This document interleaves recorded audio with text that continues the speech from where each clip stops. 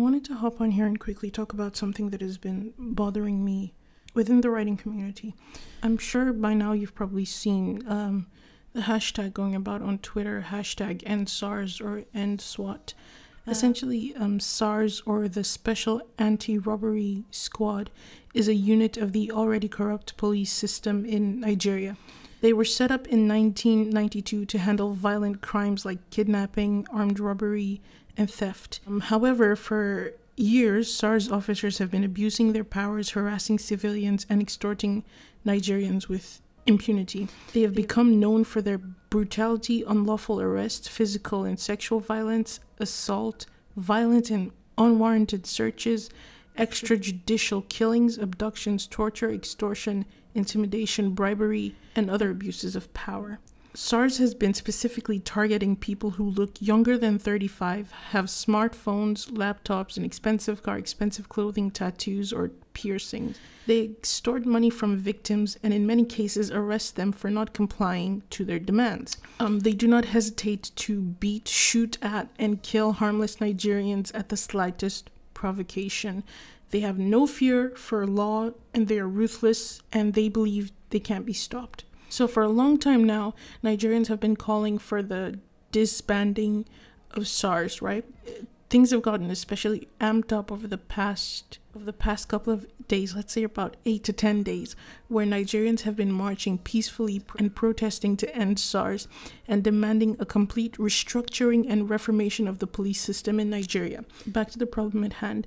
Nigerians have been protesting peacefully, and it's been a move that has caught a lot of attention. The end SARS hashtag on Twitter. Many people have been talking about it. Many Nigerians have been raising awareness in support of this movement.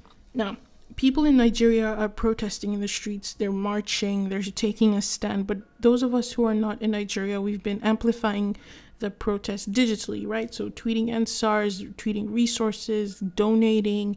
There will also be links in the description below to help. A lot of people have lost their lives and families and loved ones to SARS brutality. And so there are many charities right now trying to raise funds to help these people. I will link those in the description. Please take a look. Any little thing you can do helps. So a lot of Nigerian youth, and this is what we've been dealing with, especially those of us in diaspora. This is what we've been dealing with for the past couple of days. We've been talking about this, tweeting about this, raising awareness, doing everything we can. It's been an interesting journey. It's been difficult. But this is a fight that we have to keep alive, right? Because it's essentially a fight for human rights. So not only has the government resisted calls for eliminating the SARS police units, but throughout the past week, they've been attacking peaceful protesters using tear gas and high-pressure water. They've shot at protesters with live ammunition as well. And there have also been several deaths. It is a serious problem. Now, the protests are demanding a couple of things. You can search more information about this under the hashtag 5for5. The 5 points are the immediate release of all arrested protesters, justice for all deceased victims of police brutality, and appropriate compensation for their families, setting up an independent body to oversee the investigation and prosecution of all reports of police misconduct, and then in line with the new Police Act, psychological evaluation and retraining to be confirmed by an independent body of all disbanded SARS officers before they can get redeployed. Finally, the protesters are also demanding an increase of police salaries so that they are adequately compensated for protecting the lives and property of citizens. This is a serious issue. Police brutality is not a joke.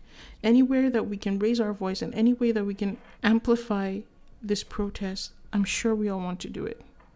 This is a call to reform for all the police in Nigeria. So, why am I talking about this? And what does the Booktube community have to do with this? Well, with everything that has been going on this year, there's sort of been a huge uptick in, wanting more Black books, right? More books representing the Black identity. And it's sort of, I don't want to call it a trend, because in my head, supporting Black authors, supporting Black creatives, supporting Black writers should not be a trend. It should just be a thing that everyone does. But this has meant an increase in the demand for Black stories and Black books and stories, especially because I read a lot of fantasy. especially a lot of African-inspired fantasy, which is great. It's not a problem. That's good. What really got to me is that while people in Africa, in Nigeria specifically, are struggling, they're raising a voice, they're calling out for help, they're asking for an amplification of the protest that is going on to keep the hashtag trending, to make sure that this is not a moment, but it's a revolution that is happening, to, you know, amplify voices and like garner support from wherever they can. A lot of writers, a lot of authors, Black authors, are staying silent. That's fine. Okay, it's your platform. You can choose to use your platform however you want. That's not an issue for me. My issue is with those authors who specifically plundered African culture, Nigerian culture, to write books about police brutality and the struggle that Africans face. And they've made a career off of commodifying this struggle, of commodifying the cultural identity of Nigeria, of Africa. And now they're being completely silent. It seems very, I don't know, it seems very disingenuous to me to make a career, profit off of the struggles of people, and then when it comes time to amplify the voices of those crying out for justice in that same struggle, you're completely silent. It doesn't take much. Just a tweet. Just acknowledge what is going on. You have a huge platform that reaches people in an international scale. You've profited. You've built your career off of this struggle, but you can't even amplify the voices. You can't even make a tweet. You wrote a book about police brutality using Nigerian culture for world building, but now you have nothing to say. That really rubbed me the wrong way. I'm trying not to get upset or to get too emotional about this because, like I said, everybody has their platform and everybody wants to use their platform in a different way. Everybody gets to do that. Maybe these authors are actually doing something that the public is not aware of.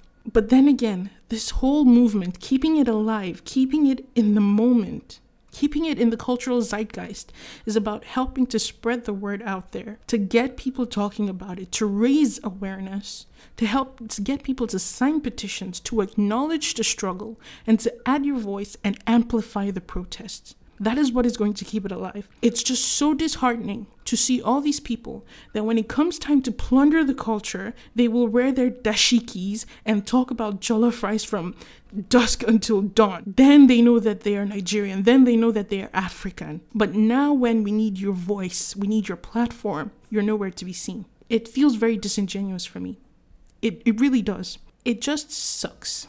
It really just sucks. And this is something that we see a lot of the time. It's this thing of viewing Africa as just this commodity. And for me, that just feels very disheartening. While I'm trying to not get upset by the silence of a lot of these writers, because of course there might be other reasons that they're silent and you never know 100% what's going on, I'm just hoping and praying that it's because that they're taking some sort of action that we're not aware of. And if you want to say it's because, oh yeah, they've been silent because they're trying to educate themselves and trying to get themselves to be more familiar with the situation. How much more familiar are you going to get, especially when you wrote the book on the issue?